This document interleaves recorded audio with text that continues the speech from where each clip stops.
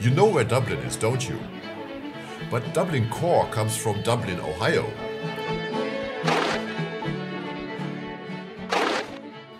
Hi, my name is Andreas Hense and I make videos on business process automation.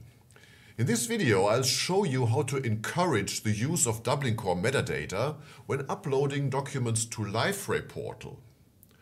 I'll define a Liferay metadata set and a document type for simple Dublin Core. Then I'll show you how to use this document type with a PDF document. You can download a free Liferay metadata set that you can directly import into your own Liferay instance. The link is in the description below. So let's go to the computer. Okay, first thing is we are logged in as the administrator here in the Liferay portal, and we go to Content and Data, Documents and Media, and here you have a tab that says Metadata Sets, and in there you can define your own metadata set, but I've done that already, and so what I'll do now is I'll import that from a LAR file that I have used here after defining the Dublin Core metadata set. So I select the file and I use this LAR file that I have exported before and continue import. And then it says successful, which is good.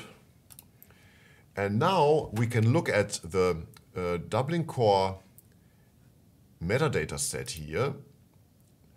And so we have the creator here. So this is a required field and also the date.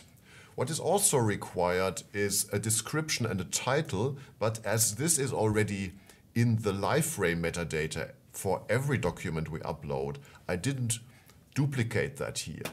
And then we have an identifier. We can have more than one identifiers, type, format, subject, and so on and so on. These are all the 15 simple elements of the Dublin Core.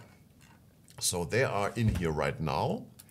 The next thing is I will create a document type based on this metadata set. So I go to document types here, and currently we don't have any document types, so I add one, and I first give it a title, document with Dublin Core. You may call this whatever you like. And then I'll go here to the right-hand side, additional metadata fields, and I select the Dublin Core metadata I have defined before. And I save that. So now I have a document type, document with Dublin Core. Here I have to refresh the page. So now what I'll do is I'll upload a document here in Documents and Media, and I go to the folder that is already there by default with the default documents in here, and I click on the plus sign, and I now say document with Dublin Core. This is my new document type, and then I can select a file, and I'll take the YAWL user manual now. And so it already fills in the title for me. The file name is there. And what I need now is the description. And so I will just enter a description here. The document type is document with Dublin Core. And now I'll enter the creator.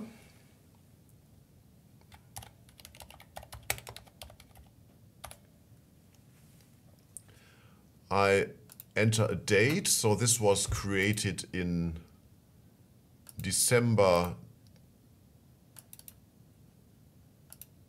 22. The identifier is the URL for this document. That's all we have. I mean, you can take a DOI or whatever if you have anything better than that. And now the type is, of course, text here. The format is a PDF, application PDF, so this is the MIME type. And the subject is information science. So this should come from a controlled vocabulary. And now it says success completed. So somehow I clicked on return and now this is already finished.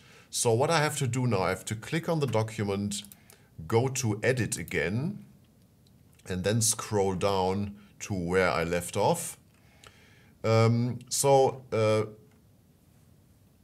publisher is the YALL Foundation. There are no additional contributors. Coverage, I don't fill this in. Language is English. And that's it. So I published the document. So after some time, it has created a thumbnail here and a preview. And we can click on the new document in the Documents and Media library and go to this information icon here, and then we can see the metadata. So we have the preview here. We have some metadata that are always created by Liferay, and if we scroll down, we have the Dublin Core Metadata here, and as you can see, the metadata we entered are now visible here. In addition to that, there are some metadata fields, for example, the contributor, which we didn't fill in. This is appearing here, although it's an empty field, and it's appearing with the more or less a help text that we put in the first place. Coverage is the same thing. So I think there's some room for optimization at this place. And that's it. In this video, I have used the 15 simple Dublin Core elements. Even 15 elements may be daunting for your users, and you may want to boil that down. You may also replace certain general elements with more specific ones, and I put a link to the Dublin Core metadata instructions in the description below.